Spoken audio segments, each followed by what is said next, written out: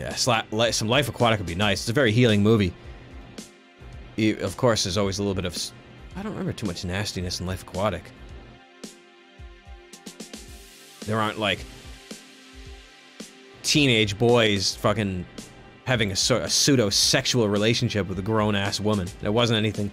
Wes Anderson movies usually have elements of an alternative lifestyle. Anyway, whatever. He wouldn't have been able to get the movies made hadn't he had that in there. Hey, nothing personal. Anyway, Wes Anderson is the best. He makes the best movies. I'm sorry. You know, I don't know if people enjoy them like they used to. They've been around for a long time now, since the 90s. But I don't really know if we're gonna keep talking about movies. Wes Anderson, Tortured Beauty. I don't know what that means. He tortured beauty. Metaphor for puberty? I mean, hey, I don't know. What do I know? I don't know. I just gotta see Moonrise Kingdom again. I haven't seen it in many years, and I didn't like it when I saw it, but I gotta see it again. I wasn't in a Wes Anderson sort of a style, you know? You know. I find his movies cleansing. I find his movies cathartic. I find his movies filling and splendid and wonderful. I just do. You know, you can subtract all the Hollywood whatever the hell, you know, blah blah blah. It is what it is.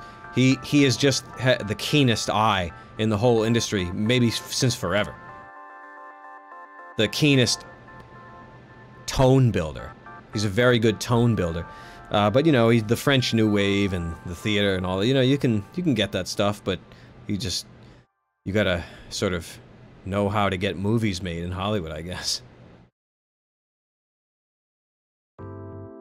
Whatever. They're so good. They're just good. I really enjoy them. I just watched, God, I can't even believe it. I was just gonna say something insane, like I was alone talking to myself. The Fantastic Mr. Fox. Again, I haven't seen that in 10 years or 10 years plus since it came out. I went to a theater in the area and saw that with Power Dave. You know, there's, now that I think of it, there are no movies that I've seen more in theaters than Wes Anderson's.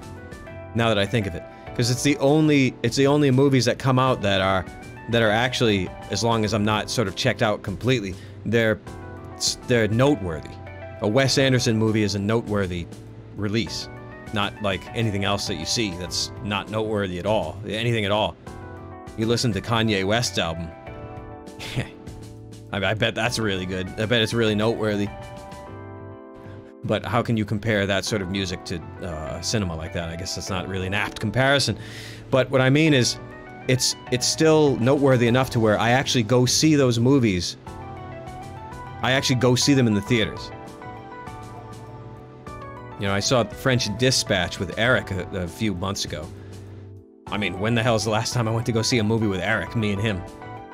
I don't know, I don't think ever. And then before that, the Anderson years back with Dave, it's just interesting. I saw the train one. I also saw the train one in the theater with Keith and Eric. The Darjeeling Limited. So, and also Life Aquatic 5 times or something around there. Back in the day, '06. When I used to enjoy movies quite a bit. Those are some times. The Life Aquatic was as good as The Matrix to keep you coming back to the theater to enjoy that experience. It's the only other movie. The Matrix and Life Aquatic were very, very, very fun to see in the theaters. And you know, also, I've seen it a handful of times too, with Star Wars Episode 1. But it's mainly not, I mean, I don't like Star Wars. And, but I do like Episode 1. And it was just, it was many different things. It was noteworthy because a Star Wars movie hadn't come out for many years, and this was before sort of Ronald McDonald took the reins of the Disney franchise or whoever, some sort of a cartoon freak. Bosco. Fucking Bosco took over the goddamn Star Wars franchise, then it turned into something a little bit different. Or did it? Or is it just the same thing just years later? You know, I don't know. Do I think The Matrix still holds up, Leo? It's the greatest action movie that's by far that's ever been made. By far. Nothing comes close to it. There's no movie that comes close to The Matrix. It's the absolute best. Grand Budapest is also another one that I have to see again, that I really wasn't in the mood for it, or maybe I was in the bag during the old apartment days. But yeah, that would be a good one again. And it makes me want to watch The Grand Hotel also. I believe that's the one with Al Jolson. You remember that one, The Boys Will Be Boys? Can you believe it's been years since we've seen some of these? It hits me hard sometimes. Like hard cock, you know what I mean? That you just can't turn away from. Matrix is unbelievable. I guess I wanted to say, what the hell was I saying about the Wes Anderson, The Grand Hotel? Oh, I was just rambling about how it's been years. Anyway, it's just hitting me hard again. 4 years. 4 years, you know? Aronofsky? I don't know, not anymore. Junior. I mean, maybe I'll watch Tree of Life if you can stomach Hugh Jackman's Bryan Singer airplane histrionics. I mean, I like Hugh Jackman. It is what it is. It's just, even though the guy looks fucking... The guy looks... I don't even know. If I saw him... If I was walking... coming up to him on the fucking street, I'd cross the fucking street. If I saw his fucking smile and eyes coming at me, I'd be stuffing my hands up my fucking ass to keep him out of it.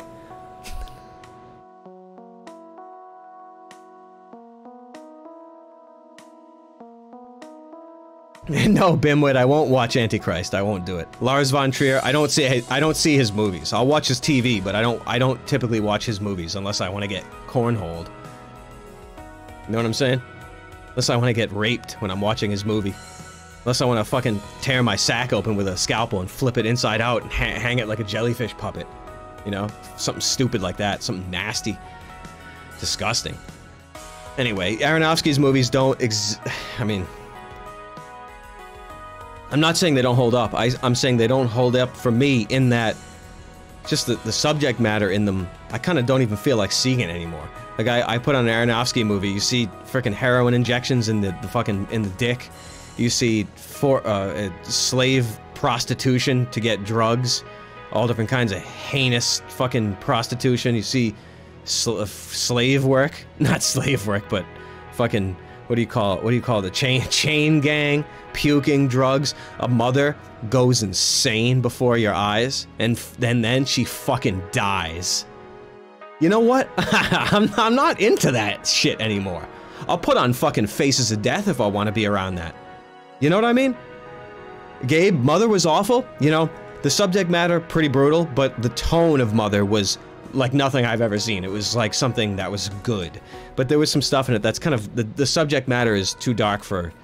I mean, you don't want to think about that stuff too much. It's like Full Metal Alchemist, you know? It's like a sort of Philosopher's Stone creation. I mean, that's what the movie was about. It was the creating of a Philosopher's Stone. But it was just dark. But I saw that in the theater with Andrew, and we had a good time. We were laughing at Jennifer Lawrence's performance. That's fine, whatever. Do what you can do. But the tone of the movie, especially Ed Harris and how he got... Remember how fucking sexual he got by the end of the movie? It was fucking... Oh, it's good. You know what I mean? But there was... And also when the riot death house was happening in the interior of the house and it looked like a fucking outdoor riot inside, that it was I couldn't even believe my eyes. It was crazy. But of course, there's the toll of watching frickin' soul destruction. I mean, you gotta pay a toll to watch that sort of thing. But his other movies, I mean, Pi is probably fun. I haven't seen it in many years. Tree of Life, I thought it was interesting. Ellen Burstyn, you know, her The Insane Mother also is from a really good school of acting, I guess. I guess you could say that. She's at a higher tier, much higher tier than most. But it's just insane. It's just insane. Tree of Life isn't Aronofsky? Oh, I mean, what am I thinking of? What am I thinking? The one with Hugh Jackman, The Fountain, The Fountain, The Fountain. Yeah, I didn't watch Tree of Life, I decided against it, but The Fountain was, I don't know, it was kind of, you look at it now and it's sort of crazy, but it's just interesting. Nathrakis, I figured, what's up? I figured Tree of Life is hell too, it just, I don't know, Terrence Malick, that's Badlands, right? I mean, I don't know if, this is probably, I don't know. I just watch Wes Anderson movies mostly. You know, Badlands was pretty twisted. But anyway, you know, sometimes you feel like movies, sometimes you don't. But it was nice to see some stop motion again. Not many people do stop motion. And Isle of the Dogs I have not seen. Yeah, Bim, Anderson is the only movies that I really watch. Wes Anderson movies are the only movies that I watch. It sounds crazy, but it's the truth. Ever since the 90s, he's really made, he's the best filmmaker of our time. You know, he really is. Who else is out there? Was it like, I don't know, who knows? I've seen some movies in the theater. You guys remember laughing? I was laughing. I went to go see, was it Wind River with Jeremy Renner and Ashley Olsen, or one of the Olsen, Frank Olsen, I believe. Anybody remember Frank Olsen? And I was watching it. I'm like, it's a very unremarkable movie. I saw it. I like Native American stuff, or whatever you want to call them. I really like that a lot. I really like it. And I hit up Andrew. I was like, ah, man. I was like, that movie was okay. I was like, did you like it a lot? He's like, what are you talking about? I'm like, Wind River. He's like, what are you talking about? I was like, you told me to go see it. He's like, no, I didn't. I was like, oh my god.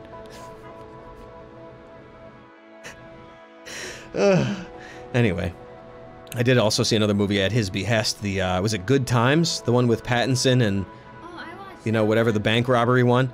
It was interesting, but it was just too stressful. Like I wanted to smoke crack in the theater just to get through it. You know what I mean? But it was interesting.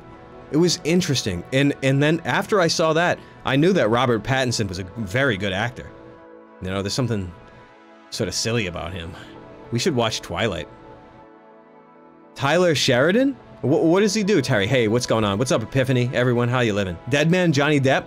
No, Obama. I haven't seen Obama's drug dealer. Choom Gang gets his head caved in with a fucking hammer. Interesting. What the fuck was I saying about that? Oh, Deadman. That's the Robert Mitchum's last movie, right? The one with the gunpoint head. When the front man from Butthole Surfers has a gun to a girl's head. Remember that? I only remember the first 20 minutes of it. I was like, oh my god, I'm gonna wait 15 years before I watch this again. You remember? That's the only, I remember that very clearly. I was like, oh fuck, this is crazy. You wanna know what my favorite movies are that you showed me? What are your favorite movies that I've shown you? Gallipoli. Gallipoli? Pete Weir. Pete Weir is before Wes Anderson, but Pete Weir makes the best movies. The ones that hit hardest. Splendid. Oh. And Excalibur? Not Wolfgang Peterson, John Boorman. Zardoz? John Boorman? Fuck. Excalibur's the best. You see, people don't know the good directors anymore. Sicario... Are you, for real? I don't know, it was too violent, man. It was too sickening. I couldn't... It was interesting, it looked like a video game, looked like, you know... But that's something so good. Yeah, Witness, Taxman, we gotta watch Witness together. In there. Witness is so good. Gallipoli is... when I saw that, I screamed. And that was one of the movies that I was like, ah, I couldn't even believe it was happening. I was crying when we watched it. That movie hits hard. It's the only bro movie there is, other than Thelma and Louise. Last Wave by Peter Weir is good. Locutus, okay, Last Wave. It's just Peter Weir is so good, it's unbelievable. The General. Okay, lesson on Boorman from the 90s called The General. Alright, I'll try to remember that. Mike Lee, Naked. Oh my god. I don't even know. Should I tell the story of when I first watched that? I remember I was watching that in the season 1 days of World Peace, and it's me and Joel. Me and Trapped, where he's Maniac. And he's like, you know, he's like, he's got pretty good taste in movies. He's got pretty good taste in movies, so he's got a girlfriend he brings over. I'm like, yeah, let's go, let's watch a movie, we'll put on what you want. I'm drinking champagne, I got it in an ice bucket, okay? I drink a bottle of champagne before we even start the movie, okay? Let me put it that way. So we put on the movie, he puts it on, a little bit of credits, that's David Thewlis, freaking Remus Lupin. He's raping a woman in an alleyway on a dumpster. At night, and I'm like, yo, man. And then the rest of the movie is absolutely psycho. It was a crazy night, man. I couldn't even believe it. It's a good movie to put on. Yeah, the dumpster does really make it. You should tell people. No, you see, Weaponized, I wrote a little bit about that in How to Bomb. Wes Anderson's support of Roman Polanski and Angelica Houston. I don't know if it made it in the book, I actually don't remember, but I remember I was on that back in the day. I was on a lot of that stuff, like the NAMBLA stuff. I was on top of that, but what's the point? I mean, it's kind of common knowledge and no one gives a fuck, so I don't even talk about it anymore, you know what I mean? No one even cares, so I'm like, ah, fuck. I learned years ago that no one gives a shit no matter what you do. I'm like, ah, fuck it, who gives a shit? You know, we shouldn't even it's too dark to even think about that shit. It's a fucking nightmare. I don't want to think about it. That's when you start looking into Alfred Kinsey, the designer of all our sexual education in the United States since the 60s or whatever, and then you're like, oh man, that's straight up fucking Babylonian. Anyway, enough about that. It's too dark. Yeah, I remember that. Steel. Didn't Bill Condon do that one too? The guy that did Powder, remember him? He has a sort of special proclivities, this sort of royal proclivities, I think. Anyway, enough about that. His interesting choices of his subject matter, I thought it was very, very youthful. He has a very he sees the world through a very youthful lens. I was watching a very youthful episode of Deep Space Nine last night when Jake. He was like a teenager, like a 13, 14, 15-year-old guy. He's dating a grown woman who is a waitress at a cocktail bar. And he's having dinner with his father. And they're talking about how they're dating. We were like, oh my god. Oh my god. Hologram? Did I fall asleep? What are you talking about, Balder? She wasn't a hologram. She was a Dabo girl. That shit was fucking killed the mood a little bit. Dating Dolly Parton. Can't even get close to her face. Because of her rack. Because of her 2 pillows that she's got under her shirt. Movies are the worst. I hear you. I'm not gonna lie, man. I'm not gonna lie. In saying that they're not. They are. Anyway, I was raving about something that I'm really not gonna bring up because it's kind of too dark. People like to talk about Stanley Kubrick movies, his most recent one. People like to talk about some of the things in there, but there are some things in there that nobody talks about. And I'm gonna keep it that way.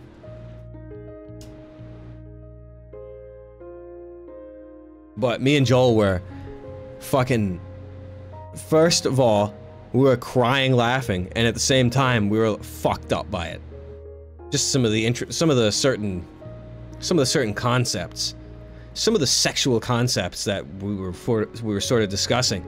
But it kind of messed us up a little bit, but it also made us laugh really hard. You know? How can you not? How the hell can you not? How the hell can you not? You know? Anyway, enough about that. Enough about that. But we had a good laugh about it. It was very interesting, and it led to some an interesting universe. It led to a very, the formation of an interesting universe that was waiting for a long time, but really didn't it didn't click, and I didn't get it done, or bust my ass to get it done, you know? And then we I went down a certain path with Joel, and things there's a lot of things that kind of click in sometimes with extreme comedy, with certain individuals. But it was sort of instrumental in actually believing something so heinous could actually be worked on with joy and laughter and put out and maybe be instructive in a certain regard. Let me just put it that way. I don't know how else to put it. Anyway, I don't know how many people grapple with that sort of things that they write. If things are too heinous, you actually can't even tell people about it and you can't even publish it. You know what I mean?